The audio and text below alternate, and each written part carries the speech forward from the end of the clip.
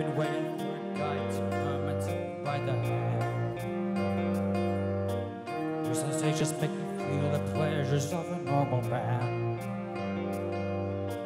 Your sensations make me just pay for another day.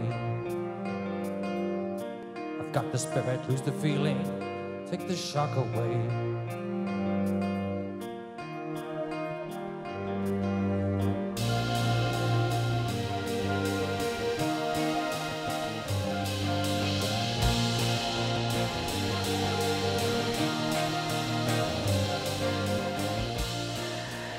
Joy Division Orchestrated is a new look at Joy Division's music, Ian Curtis's lyrics.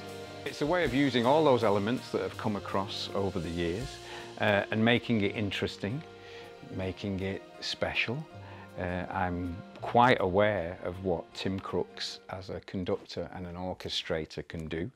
I've been working with him now on a separate project for 4 years, and whilst I was quite sceptical at the start about what difference it would make, I've gone on to realise and appreciate the power that a 40, 70-piece orchestra can bring to a piece of music. The music wasn't written for an orchestra in the first place, so you've got to find a way to make this music work with orchestral instruments, where obviously it's written with guitars and drums, and so that's the first challenge. The next big challenge is to keep it sounding like Joy Division, because I think if you go too far away from Joy Division, then you've thrown the baby out with the bathwater. There's extremes of energy and kind of anger and passion and all kinds of stuff, and you can, with an orchestra, you can sort of enhance that at both ends of the scale, so you can go quieter and quieter and quieter and quieter until it's that much more sinister or that much darker than it was in the first place.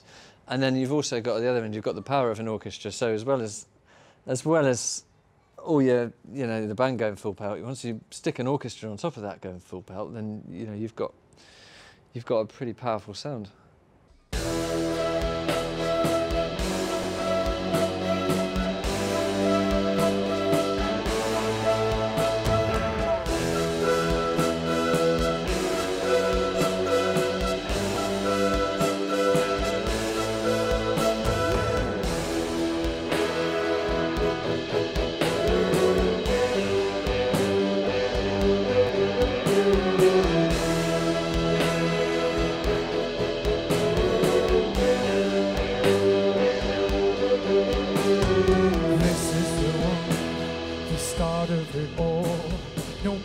So fine, only sheets on the walls.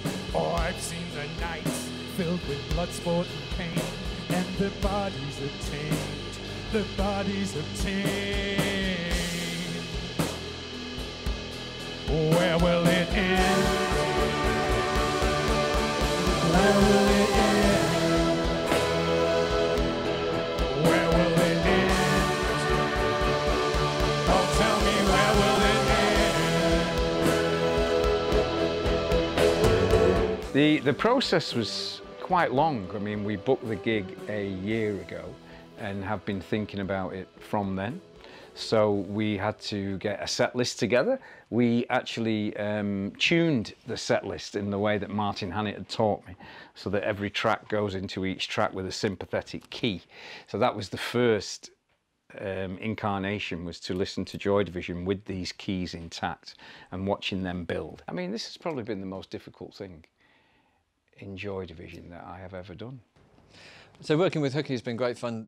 I got a freedom to just work with the music as I wanted to, and then I got Hooky's input at a later point, and his instincts are absolutely fantastic. So there are things that he was spotting that I'd done somewhere that actually worked much, much better in other places, and so his instincts kicked in at a later stage of the process, really, and he got involved, to really bring it all to the state that you're going to hear it now.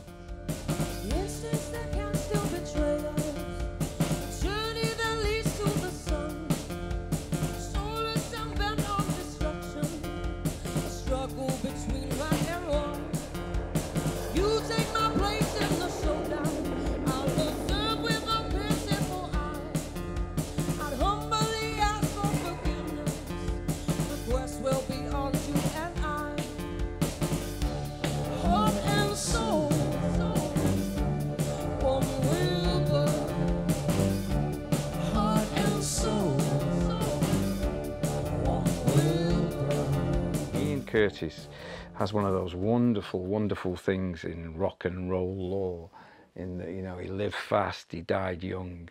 His output, his work sounds fantastic today as it did 40 years ago when he died, and he will live forever as at that age. It's an amazing thing. The whole myth and folklore around that is incredible. You know, we're listening to it now through a veil because of Ian's suicide and his death. So there's a dramatic element that, for whatever reason, and a very, very tragic reason, everything is heard and seen through that veil, and that this is a band that were just in their infancy, and you know, that's an incredible thing, because where does that go? I mean, obviously it went to New Order, but where would it have gone? And so the whole thing is, I think, seen through a filter, and that allows you, well, it heightens your experience of the music, I think, definitely, and it makes the lyrics that much more poignant. You know, that, you know, Ian was speaking so candidly about his life and his experience, and I think the power in that music really speaks to people, and that's why it's endured so long. We'll share a drink, step outside, an angry voice in the one room.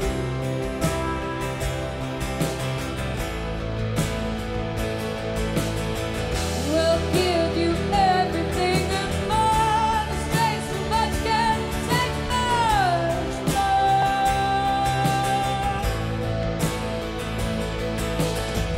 That bottom water runs through my can't seem to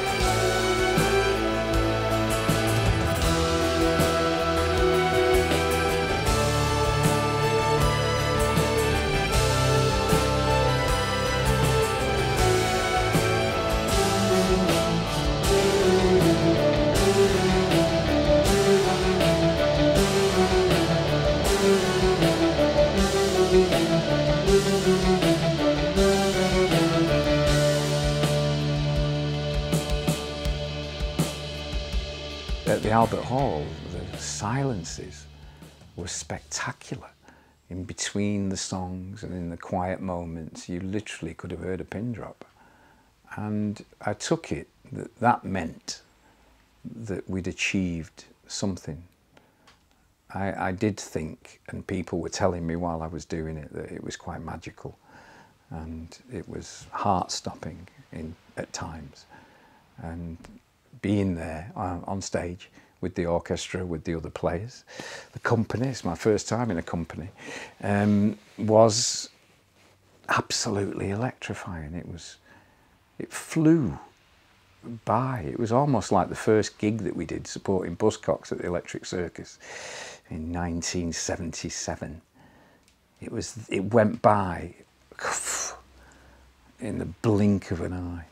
A combination of nerves, fright, pure adrenaline, and then to finish it was, and you know, realise that people had loved it, was absolutely amazing.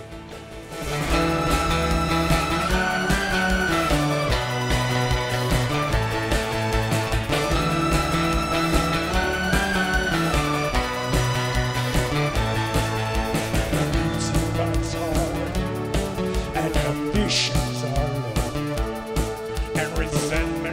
guitar.